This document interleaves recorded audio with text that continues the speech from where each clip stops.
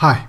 Now in this example we've got to express 6 cos theta plus 8 sin theta in the form Rcos of theta minus alpha, where r is greater than 0 and alpha is an angle greater than 0 but less than pi upon 2, and it's measured in radians. And we've got to give the value of alpha to 3 decimal places. And then it will go on to ask us some other parts about this function p theta, which we'll talk about later on in the video. But for now, just if you'd like to have a go at this and you haven't done so already, just give you a few moments to pause the video and have a go. Okay, welcome back if you had a go. Now, these kind of expressions are very common in trigonometry, and just as a reminder, there's a series of these, and if you want any further help with these identities, just click on the link that you should see here and it will take you back to the video tutorials on this. But I'm assuming that you're familiar with these identities, and for us we've got this one here, 6 cos theta then plus 8 sin theta, which has essentially got this form here, a cos theta plus b sin theta, and it's identical to r cos theta minus alpha, where r is equal to the root of a squared plus b squared and alpha equals the inverse tan of b over a. And that's the form that we've got to express this in. So that's our starting point anyway. So if we just copy this down, what we've got is that 6 cosine theta, or cos theta for short, plus 8 sin theta is identical to the form a cos theta plus b sin theta. And that means that we can see that a corresponds to the 6, so a equals 6, and b equals the 8. So we can see from this that to get r here, r is equal to the square root of a squared plus b squared. So therefore we have r equals the root of 6 squared plus 8 squared. Well, that's 36 plus 64, square root of 100, which is 10. And notice I'm not writing plus or minus here. What we take is always the positive value. It says up here as well, where r is greater than 0. Okay, so that's our value for r. What we need to do now is just think about working out what alpha is. So what we'll do is we'll just section that off there. And for alpha, alpha equals the inverse tan of b over a. So alpha equals the inverse tan then of our b value, which is 8, divided by a, which is 6. Now we're working in radians here, okay? I'm often asked, how do I know when an angle's in radians? Well, normally if it's in degrees, it would say degrees here. But because there's no symbol here, it's in radians. And also, using pi also is a clue that it's in radians. Anyway, so make sure your calculator is in radians mode. Do the inverse tan then of 8 over 6, and what you should find you get is 0.92729 and so on. Okay, now we're asked to give the value of alpha to 3 decimal places, so if we do that, that's going to be 0.927. okay, 0.927. I'll just put 3 decimal places there, 3 dp for short. So where does this take us then? Well, we've got everything we want now. This expression, okay, can be written in the form r cos theta minus alpha. We've got our values of r and alpha, so we can just say therefore 6 cos theta plus 8 sin theta is going to be identical to r, which is 10, cosine, or cos for short, of theta minus alpha. So I'm going to put 0.927 there. Alright?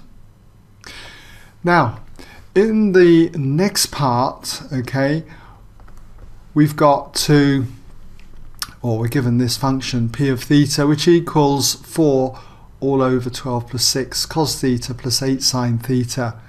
For theta greater than or equal to 0 radians but less than or equal to 2 pi radians. And what we've got to do is first of all calculate the maximum value of p of theta, and then go on to give the value of theta at which this maximum occurs.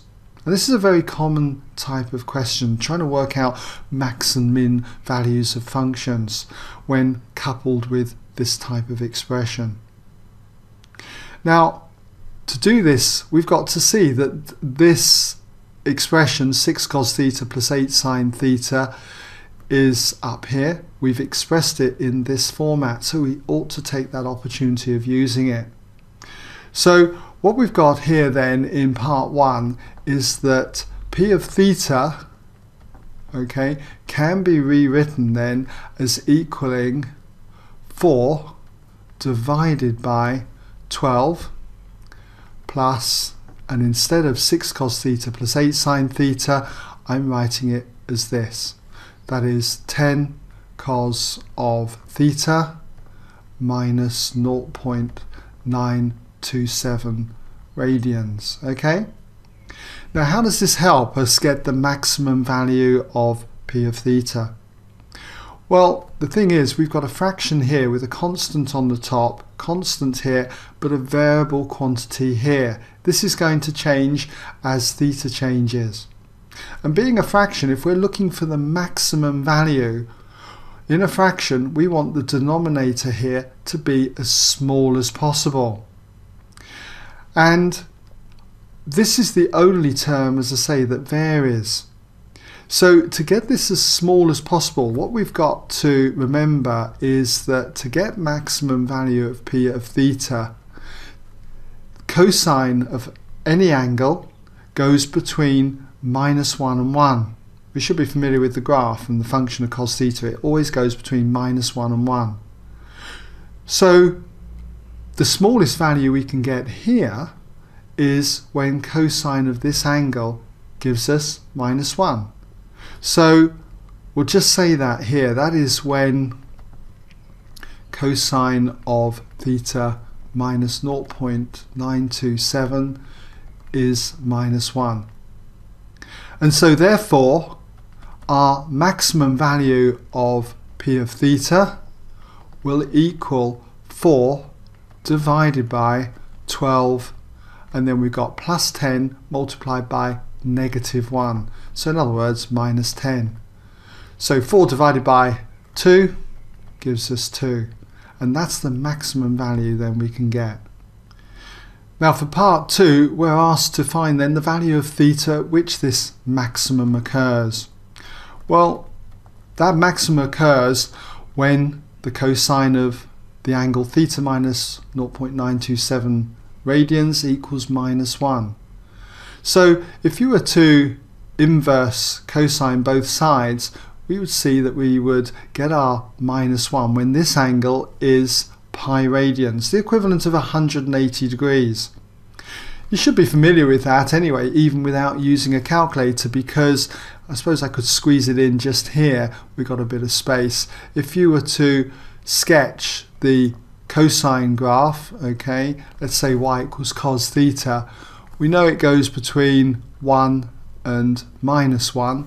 It looks something like this. Starting here, dropping to 0 at 90 degrees, at 180 degrees or pi radians, it's -1.